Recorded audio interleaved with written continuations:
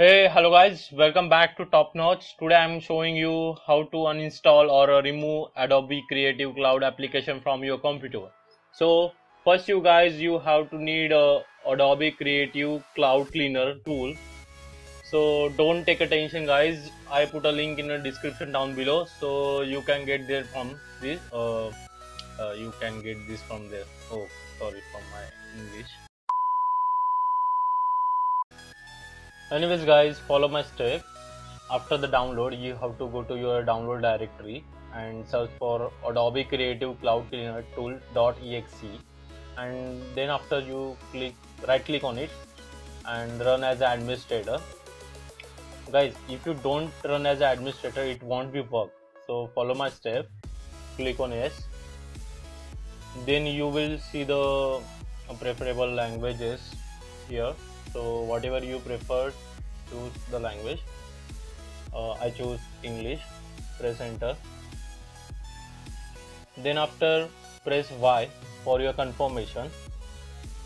And guys, after that you will see the all the choices, whatever you uninstall from your computer or remove from your computer.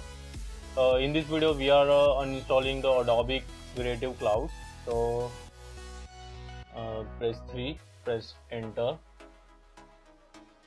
and then you will see the list of products installed on your computer. So press 1 for uninstall the Adobe Creative Cloud desktop app, press enter, and then after you have to confirm your uninstallation, press Y, then hit enter, then wait for the process done. Yeah guys, after the process done, you will see the Adobe Creative Cloud Cleaner tool completed successfully.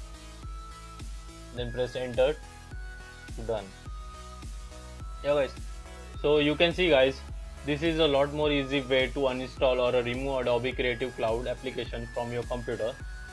Thanks for watching this video. Hope you get the idea how to do this. If you like this video, let me know in the comments down below, and don't forget to subscribe my channel.